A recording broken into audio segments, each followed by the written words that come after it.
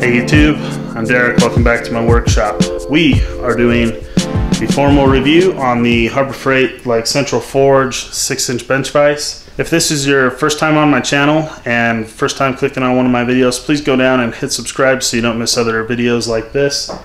I do projects, tool reviews, all kinds of different things. So if this is the kind of stuff you're into, garage, welding type work, DIY stuff, please click subscribe so you don't miss out. So moving right into the review of the vise, I've had it for about 6 or 8 months and I've been really happy with it so far. I had to just kind of tell you a little bit about it. It has 3 mounting points, 1, 2, 3. It is a cast iron vise, as you are probably well aware if you're thinking of purchasing this. And it's also got replaceable jaws. It is a 6-inch vise across this way, 6 inches. And if you'll give me a moment while I open this up, you can get about 6.5 inches out of it, just maybe a tad bit more, but I probably wouldn't go more than that. It does swivel 360 degrees. I don't want to loosen those, but you'll just have to take my word for it.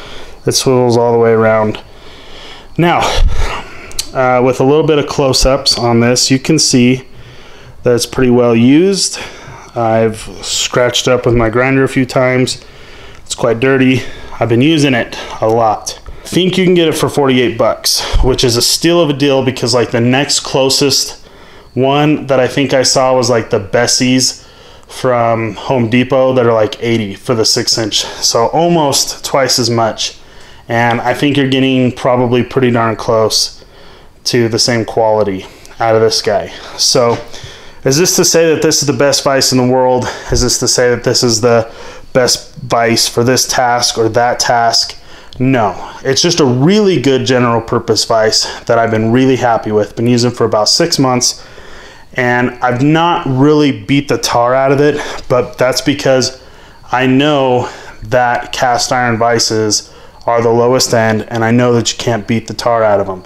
If you're looking for something you can just beat up, hammer down the vise with, and hammer down pieces of steel that's in the jaws or whatever, you might want to go look for a forged steel, or maybe at the very least a cast steel vise, where this is, like I said, cast iron, and it's just not going to hold up to abuse like that.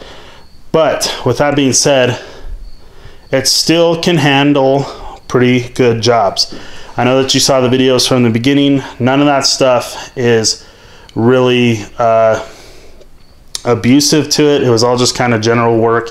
It's the perfect third hand that I can think of, and it's even more than that. It's a super strong, durable, tight holding third hand. I have put rusty nuts and bolts inside of the jaws and loosened them. I've pressed in bearings with it, lightly, not like car bearings or anything, but small wheel bearings. And just done all kinds of all-purpose tasks that I, even after looking through all my video footage, things I knew I did that apparently I didn't get. It has a 90-day warranty, as pretty much all Harbor Freight tools do. It's not under the lifetime warranty, but I really do like their vise, And I really do think for 48 bucks it's a good option. Not to mention, you could have multiple of them if you got a big enough workshop where you might want them in multiple places. Maybe consider picking one up. Thanks for watching. Don't forget to hit like, leave me a comment if you have this vise and if you like it, and click subscribe, of course, for future content from my workshop. Thanks for watching. Have a good night.